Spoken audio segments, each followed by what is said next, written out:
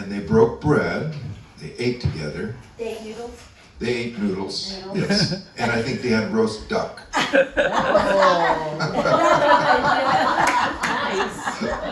Yum, yum, yum. But they talked about this new religion, this new thing called Christianity, this new thing called the gospel.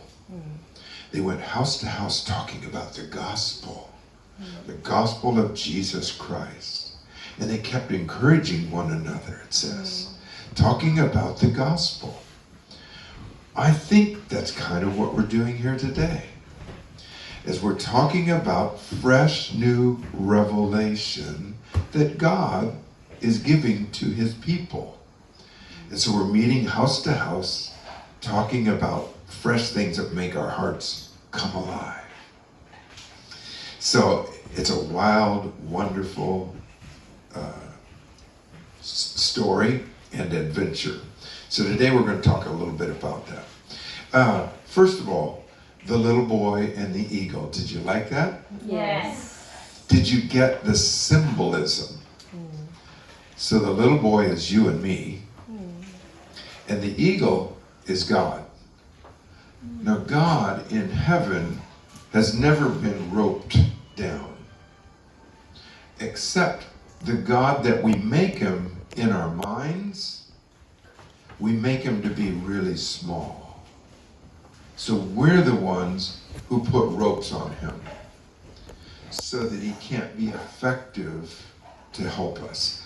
Our unbelief makes him small. So the little boy is learning he could set God free in his mind. God got bigger. And in the process, the little boy gets knocked off of the cliff. But guess what? Here comes God down to pick him up. And then the little boy and God, you and me, we learn about God's heart. That he's kind, he's good, he's powerful, and he wants to be a pungo. Tickling a little boy. And we try to talk like him. The eagle goes, rah! And the little boy goes, rah! We try to talk like God. We try to act like God. And he likes that. Because the truth is, we were made in his likeness and his image. That's one of my favorite parts, is the reflection in his eye. Made in his image. Yes. He looked in the eye. There I am. In God's eye. The Bible says we are the apple of God's eye. Okay, so then God says, I'm going to teach you how to do this flying in the spirit stuff, living in the heavenly stuff. I'm going to teach you how to do that. We'll go down on the earth and we'll do some stuff down there. And then we'll come up through the heavens and we'll learn how to soar. And eventually, at the very end, God takes you and me to his nest, to his home, up on the high mountain. You get the story? That's kind of a little bit what we want to talk about today. Our destiny, the dream of God for you and me, is for us to live with him eternally, not just after our ticker stops, or not just after our heart stops and we die and go to the ground, but right now. He wants us to learn how to live with him in heavenly places. Ephesians, the book of Ephesians, chapter 2, verse 6 says, "For we are seated with Christ in heavenly places." Remember that verse? So the Bible says we're already in heavenly places, but very few people help us to understand how that works, or what it feels like, or what we could do if we really lived in the heavenlies. So we're going to talk about that, okay? Now Let me talk about one more verse. Do you guys know Bill Johnson? Bill Johnson, okay. He says this. This is a quote from last October in one of his sermons.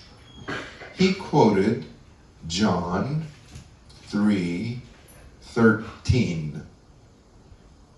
John 3:13 is Jesus speaking. He's speaking to Nicodemus. And Jesus said to Nicodemus, "Who is he who ascended? But he who descended, that is, the Son of Man," me. And listen, who is in heaven. Jesus is telling Nicodemus that early in his ministry, Jesus had learned to ascend and be with his Father. He told Nicodemus, even though I'm talking to you eyeball to eyeball, toe to toe, Kevin, talking to you right here, even though I'm talking like this, Jesus says, I am in heaven, Kevin. Gavin. Gavin? Okay. Gavin, I am in heaven. Jesus, how could you be in heaven? I see you right here. Jesus says, we live in two realities. We have two realities happening right now at the same time. One of them is this, where we see each other, we eat noodles and roast duck together. That's one reality. The other reality is our spiritual part of our being, our spirit man. Now we're going to talk about that in just a little bit. But let me finish what Bill Johnson said. He said, after he quoted this verse, he said, some people call this the ascended life. Okay, that's good. His next sentence, Bill Johnson's next sentence is, it is my desire that in the next 2 years, we here at Bethel would learn how to understand and practice the ascended life. He says one more thing. He said, it is my understanding that if we only live on earth trying to speak to God up there, instead of living in our heavenly places and speaking down over the earthly situations in our life, that is the difference between us being servants on earth or sons in the heavenly places. Which would you rather be, a servant or a son? A son, right? I want to be a son. Jesus actually said at one point, I don't want to call you servants anymore. I want to call you pangyo, friends. Jesus says, I want you to be my friends because I see you as my sons. Actually, we are brothers to Jesus, sons of our Heavenly Father. Okay. Well, let's see. It's David, right? Yeah. And Mary? Mary. Okay. Are you married? Okay. If you don't mind, we're going to do a little demonstration. And Joseph, do you want to participate in this demonstration? Yes, Joseph does. Yes, raise your hand real high, Joseph. Yes. Joseph volunteered for this, okay, guys? Joseph volunteered. Come on up, Joseph. And, not yet. And David and Mary, would you mind coming up? Do you mind? Is that okay? Okay. So, Joseph, you stand right there. Yeah. Yeah, that's good. Come on up. And Mary, well, wouldn't you know it? The Bible says in Book of Revelation that the Lamb, capital L, the Lamb, was slain from before the foundations of the world. Remember where earth started right here? This is before. So God, Father God, saw all of this, and he said, we got a problem. Jesus, would you like to fix the problem? Now Jesus looks down at his bride. He says, oh yeah, you're right. I'm the man for the job. And so he says, yes, I will be the lamb who was slain for them. So you see, Jesus was slain from before the beginning. That was the plan. Okay, so Jesus comes in, mankind is made, and we go down through time, and Jesus comes into the world. He's sent down from the Father above, and he became a little baby called Jesus, or Emmanuel, God with us. Yes, God showed up with us. He's one of us, but he never sins. And he said, the reason I did this is to become the best, superior, the supreme sacrifice, so that I could take all the sins of my bride, all of our sins, upon himself. Jesus said, I'm going to become sin so that you don't have to reap the consequences of sin. The Bible says, for all have sinned and fallen short of the glory of God. Another verse says, for the wages of sin is death. Jesus says, no, I don't want my bride to have to die. I don't want my bride to have to go to hell. So Jesus steps into the picture because remember, it was planned way back here. Remember the plan? Now Jesus is in the picture, and we murder him. We put him on a cross, and there he is. He dies. Blood comes out of his side, and he receives stripes in order to for our healing. He takes on all of our sin. The Bible says he became sin. Became sin for you and I. Okay. Thank you, Jesus. You did good. You did really good. Now, here comes you and me. Come up here just a little bit right here. Now we're just bebopping through life, just kind of doing our thing. And then we run into a few problems. And we sin. We make trouble for ourselves. And we realize we need help. I need help. I'm a weak, fallen human being. And I need a God. And we look to God and we say, God, where are you? And God says, look to my son. Look to my son. Look over here. He's the one's the perfect example and the perfect sacrifice. Look to him. He's the one who can save you. Okay. Listen to the birds. Good job. Look to him. He's the one that can save you. Jesus said, if you've seen me, you've seen the Father.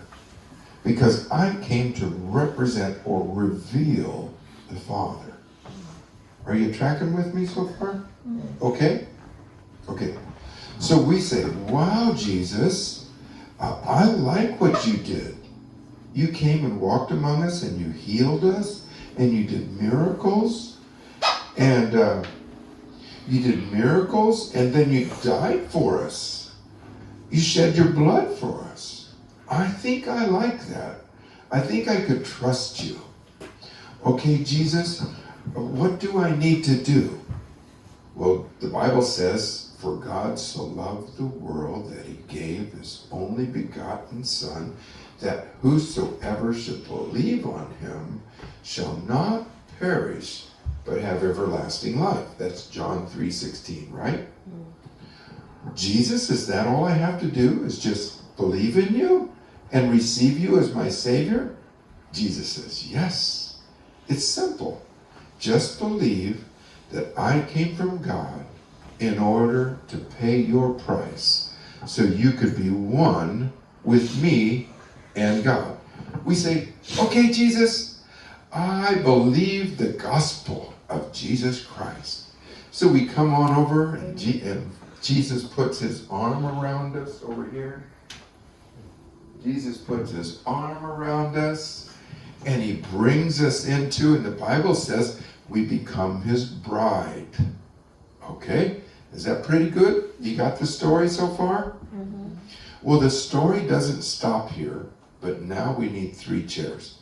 Father God, would you help me get 3 chairs? We'll put Father God to work. Father God had been way too taking it easy. He'd been taking it easy.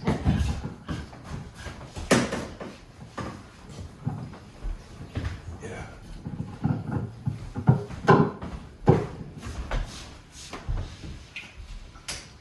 Mark, would you move that way a little bit so people can look at the translation? Thank you. Yeah. Good job. Good job. Okay, Father God, you sit there. Now, Jesus, you come over here. Over here. Jesus. Jesus. Jesus. Jesus. David. Come over here. Right in here. Good job. Now, over here, and you look that way. You come here. Come here. And then you. Good job. Okay. So the Bible says that after Jesus was crucified and then raised, it says he was raised and seated at the right hand of the Father. Is that right? Is that what the Bible says? Yeah. Okay, Jesus, after your crucifixion, after you did your job on the world, then where did you go? You were seated at the right hand of the Father. Okay, good job. Wow. There's Jesus sitting at the right hand of the Father. Now that's pretty good stuff. I mean, Jesus is sitting at Father God's right hand, like, wow, way up there in heaven. The Bible says that Jesus was seated far above all principalities and powers and rule.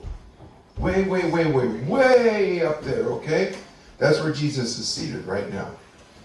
Is that good for Jesus? He's the Son of God? Yes, that's good for Jesus. Yes. Good job, Jesus. Good job, Father God. You guys really you rock, man. You really rock, okay? Right, Rocky?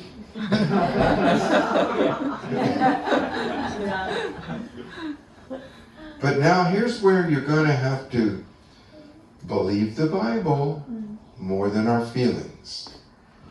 The Bible says in Colossians 3, verse 1, it says, since you were raised, since you and I were raised. Are you a believer? Are you a Christian? Did you give your heart to Jesus? Yes. Yes. Okay. At the moment you gave your heart to Jesus, the Bible says you became a new creation. You're not just a human being that looks a little better. You're a new species. You're a different animal now. You're a different person. Okay? You're not a human anymore. You are a human, but you're something more than a human. Okay? So the Bible says, since you were raised, that's Colossians 3, verse 1. And so where were you raised to? Ephesians 2:6 says you were now seated with Christ in heavenly places. You, Gavin, and Crystal, you're seated with Christ in heavenly places. So Mary, if you don't mind, since you are representative of all of us, you represent us. You get it? Okay. then since you were raised and now you're seated with Christ in heavenly places, why don't you go ahead and take your seat Next to Jesus. right next to Jesus. So here's Father God, and Jesus is seated at the Father's right hand. Where's your right hand, Father? That's right. Okay, good job. So Jesus is on the right side, right? And you and I are seated with Christ there in heavenly places. And this is far above all principalities and powers and rule. That's what the Bible says. Do you believe the Bible? Yes. Or do you just believe your feelings? You got it. Good job. We're going to believe the Bible more than our feelings and more than our experiences. Because the Bible's true. The Bible's everlasting. My experiences and my feelings are pretty short. Don't last very long. So I want to put my belief in the Bible. Got it? So here we are seated with Christ in heavenly places. So you really are in heaven. We have two realities. One is our flesh and blood, our earthliness, our humanness. That's one reality. And this is our other reality. You with me? This is our other reality. Now, how familiar are you with this reality? Do you spend much time here? Do you think about this very much? Do you have experiences in this reality? So most people don't. Because why? They haven't been taught. It's scriptural. It's in our Bibles. It's very, very common verses that everybody knows, but nobody teaches us how to live here. Almost nobody. So what we want to do is get familiar with living here as much as we've been familiar with living on the earth, so that you could live in both places at the same time. Remember what Jesus said in John 3? Remember I said earlier? Jesus said, he was talking to Nicodemus, he said, I am in heaven. He was talking about this right here. He was talking about living in heavenly places with his Father. So he did have a body, and he could talk, and he could eat, and he could sleep, and he could walk. He had a body, but his spirit man was seated in heaven, and he learned how to live there. He learned how to let this be the greater reality, the bigger reality for his existence and for his life. Okay? Now, it's going to get just a little bit better. Okay, so is this pretty good? You like this? Yes. Yeah. Listen to this. On your worst day, when you've sinned really big, bad sin, on your worst day, this is still real. This is more real than your sin. Did you sin? Yes, but this is more real. This has to be what we see, think, move, dream, speak. This has to be a reality. You said you believed in the Bible. You said the Bible was more true than your feelings and your experiences. And that is true. I believe the Bible too. I want this to be greater, bigger than any sin I've ever sinned. Because Jesus said, once you've given your heart to him, you sit right here. Okay, let me quote one more verse. This is Colossians 3, verse 3. So this is pretty good, right? But it gets better. Okay? How could it get better? This is so good. How could it get better? You're seated right here with God, right? Okay, watch this. Father God, sit back in your chair. Jesus, we need you to get up. Come here. And I want you to sit on Jesus' lap. Good job. Good job. Now, this is Mary, but she's us. Mary's me. Mary's you, okay? So Mary, would you get up? And you sit on Jesus' lap. There you go. Good job. Now, Father God, you put your arms around right here.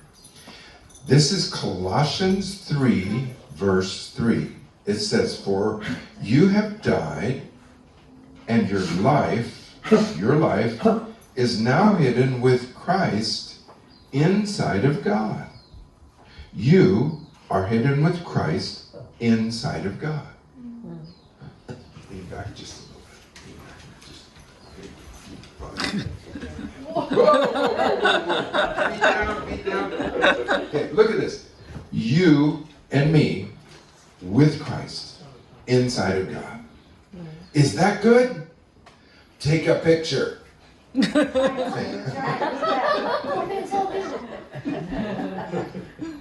Okay, thank you. Don't ever forget. Good job, David, Mary, good job. You're making it. And Father God, you did good too.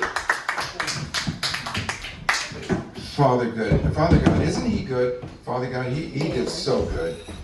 He learned all of his lines, and he said his lines perfectly.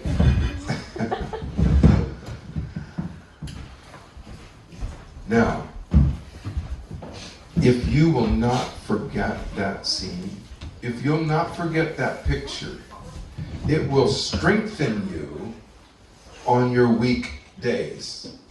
When you are weak, feel powerless, or when you sin, remember this. You said you believe the Bible. You said this is more real than your feelings. I say that too. I agree.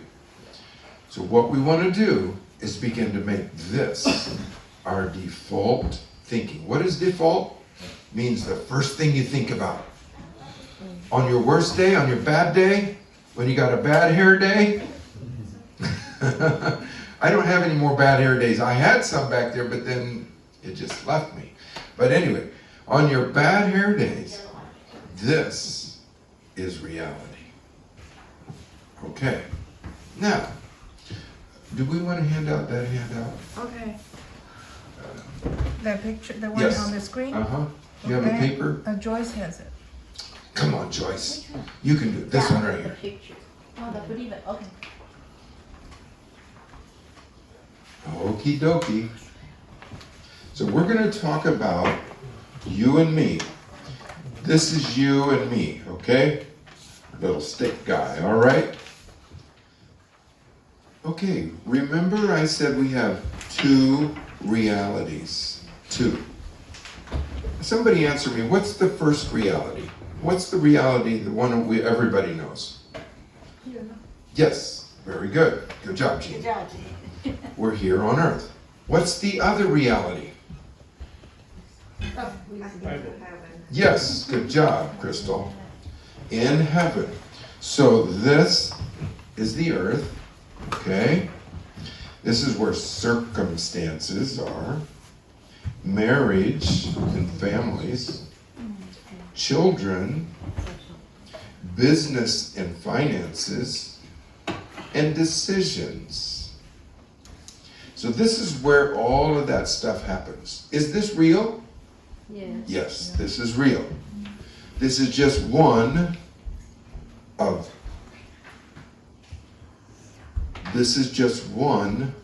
of two realities. You have two. We've only lived in this one most of the time. This is the one that we live in almost all of life, because why? That's all we've ever known. Almost nobody talks about this one.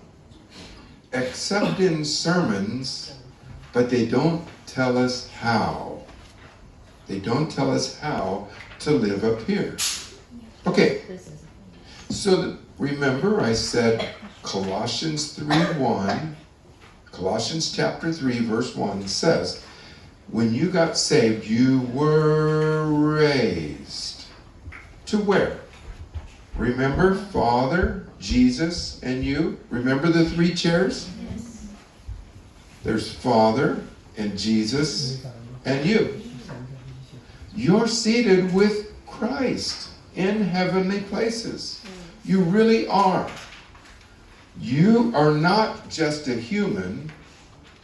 You are also a son of God seated in heaven.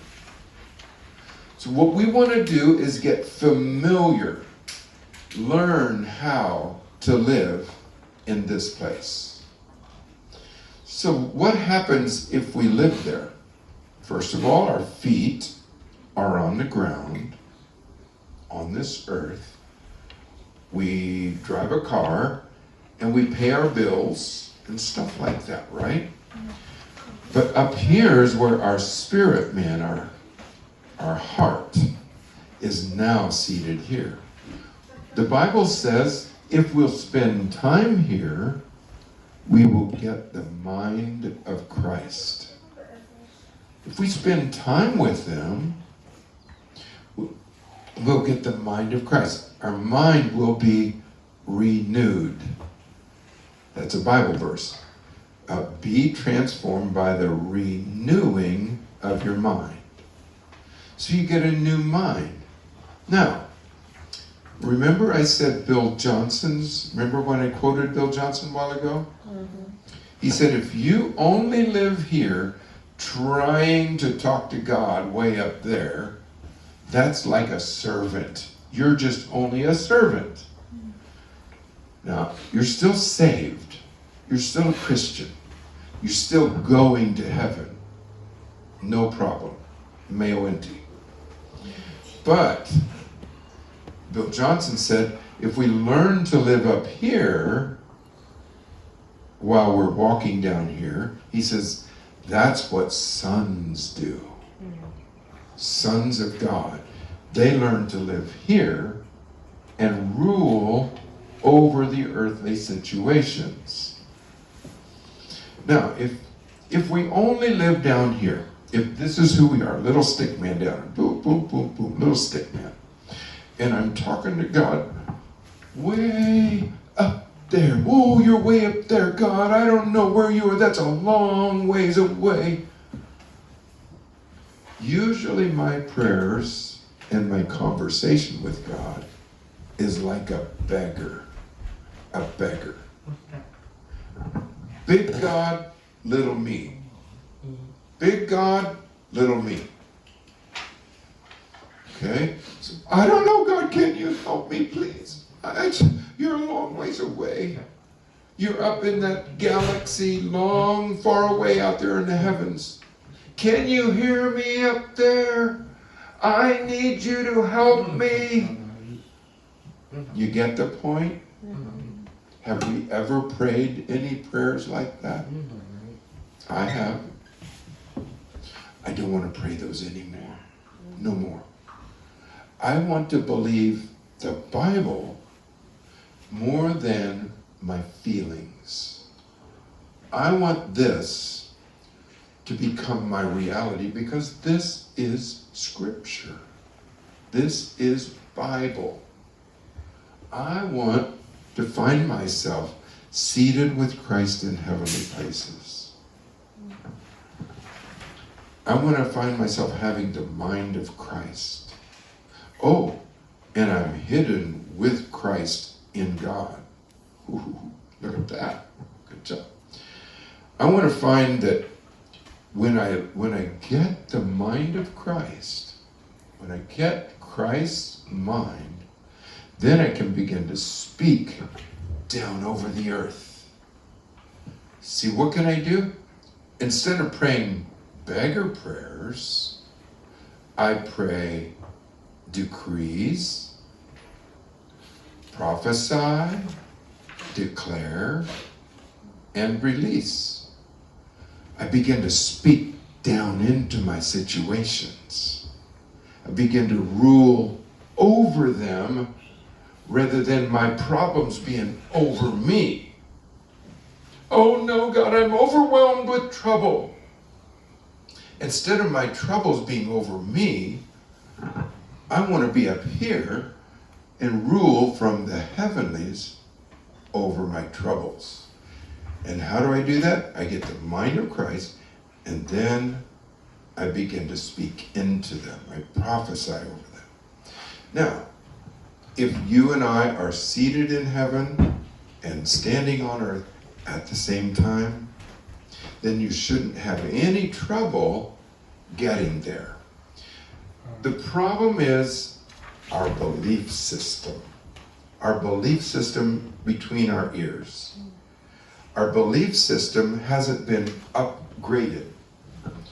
Do you ever get an upgrade on your phone? Yes or no? Yes. Do you guys still have flip phones? Do you have smartphones? Yes. Yes, we all do. You get upgrades. And do your apps ever get upgraded? Yes. Does your laptop ever get upgraded? Yes. Yes. So if that's true, and it is true, so we understand how that works. God also wants to give our mind an upgrade. How do we get an upgrade? We go to His Word, the Scripture, and we find out like, oh my goodness, OMG. You get it? This is truly an oh my God. Is it really true that I'm seated with you? He says, yes, it's more true than you realize. It's more true than anybody has ever told you. He says it's abundantly above all you could ask or even imagine. This is true. He says it will blow your circuits. Do you know that word, that phrase? It'll blow your fuse. It'll be stunning. Stunning. 惊人的，惊人的。令人惊叹。 It'll stun you when you realize how powerful this is. You say, oh, why did I ever live so low before? Why did I live so far away from God? I believed in God. I was a Christian, but He was like the little cartoon boy. God had been roped down. Remember the cartoon? Mm-hmm. Remember? And the eagle was roped down.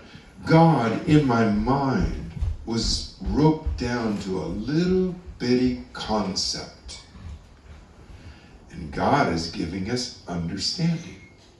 He's giving us revelation that's helping us to understand He's big, and not only is He big, He's good. And not only is He good, He says, I want you to be here with me, because that's where I see you right now. He says, come on, let's do it. You're already here in spirit. Now, begin to practice it in your mind and in your experiences. Okay, let me see. Let me just quote one more verse, and this is Matthew 18:18.